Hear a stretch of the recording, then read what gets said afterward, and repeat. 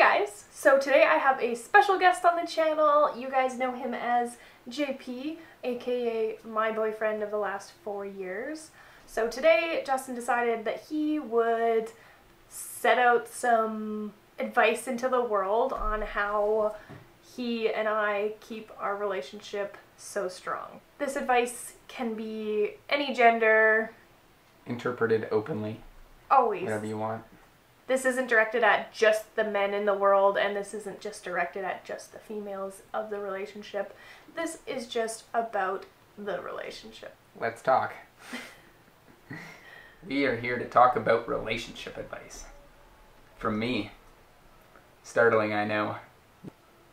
Just because some people are bad at relationships, actually a lot of people are bad at relationships, this doesn't mean that you can't be friends with them or they're bad people. Some people are just not good at relationships. So I did really want to go over that. Maybe they just haven't found the right person to be in a relationship with that makes them want to go the extra mile. That doesn't mean that you have to cut them out of your lives or you only have to be friends with one person if they break up. If that person isn't good to his girlfriend or she's not good to their boyfriend, in the end of the day, that's just none of our business. If their relationship's toxic, then they need to end it, and that's their problem. That's not your problem, that's not my problem. I'm in a healthy relationship, so that's the only relationship I worry about. That being said, here is some advice on how to be in a healthy relationship. This isn't a be-all, end-all, this is going to make your relationship stronger if you do all these things, because all of this advice that I'm going to give you has to be reciprocated. Your significant other has to notice you doing these things and appreciate it, or else it's a toxic relationship all over again.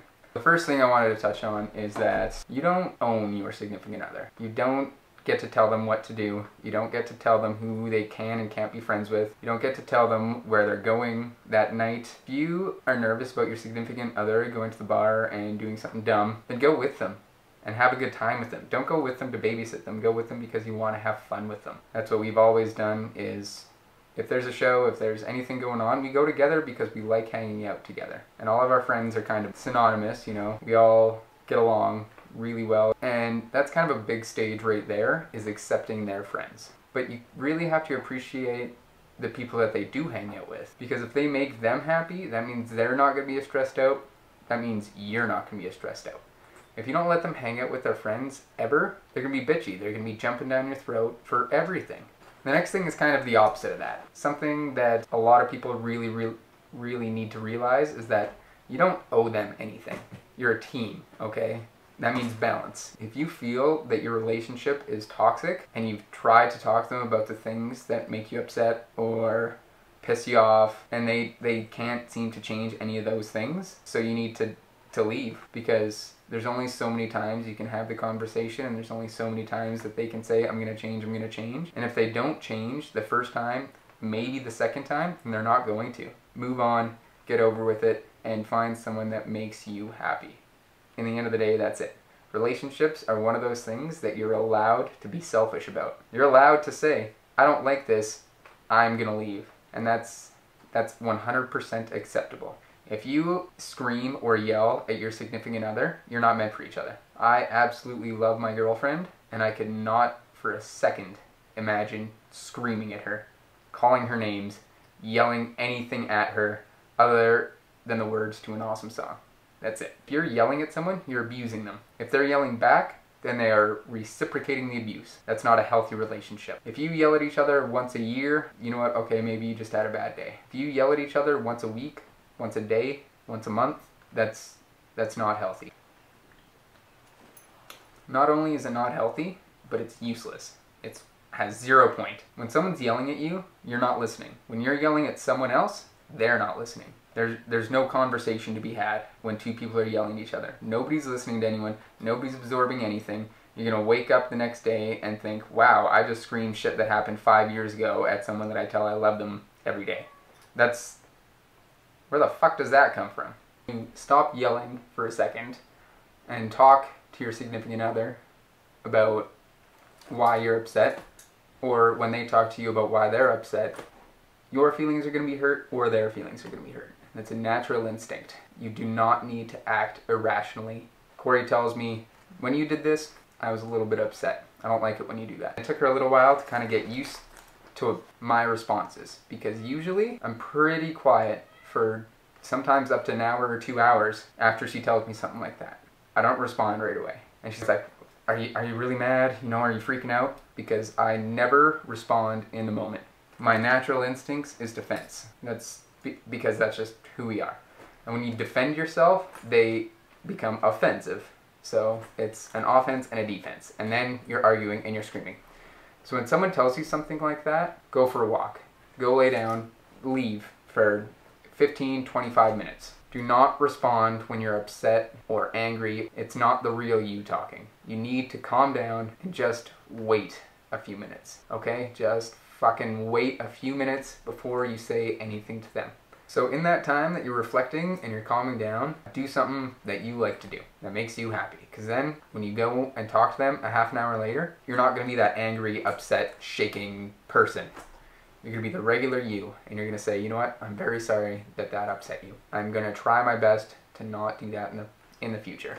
And if it's something that's a really, really big part of your life that you do all the time, that you love doing, that they're asking you not to do, then you're not meant for that person. This goes back to the beginning of respecting yourself enough. But if it's something small and minuscule that doesn't really affect your day-to-day life, that they just don't really like, then stop doing it, or stop doing it in front of them. You know, do it with your friends or whatever.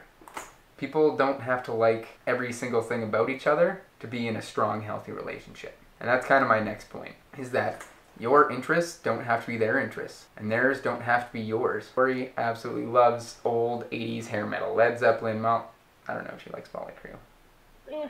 Probably not. Anyway, Led Zeppelin, Guns N' Roses, Alice Cooper, all that 80s hair metal stuff, she absolutely fucking loves it. I absolutely hate it.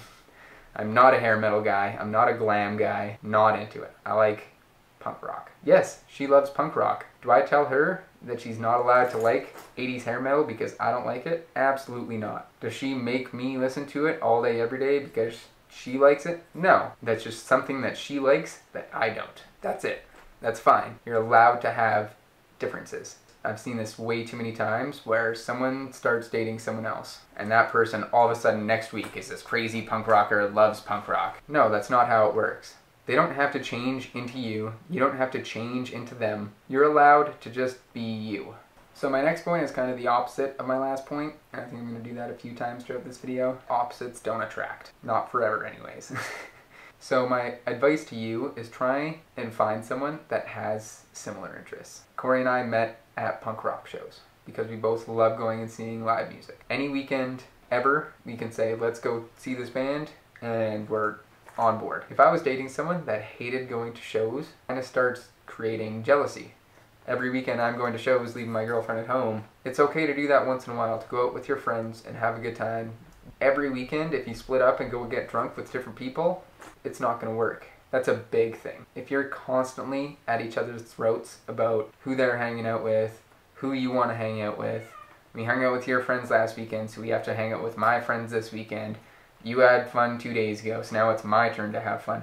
Why can't you both have fun at the same time? That's the only real reason I have for saying opposites don't really attract, is that I've seen it before where people just have to pick who gets to have fun that weekend. That's not fair. If you both can't have fun hanging out together, hanging out with your friends, then you're wasting your time. When your significant other is talking, listen to them, okay? And if you zone out for a second, or you glance at the TV and you get all caught up and they're still talking and you don't quite hear them, just tell them, okay? Don't pretend to hear them. And then later when they're like, I told you that 20 minutes ago, you say, no you didn't, and then you start arguing. Just listen to them. And if you're not listening to them, just say, hang on a second, I'm really focused on this.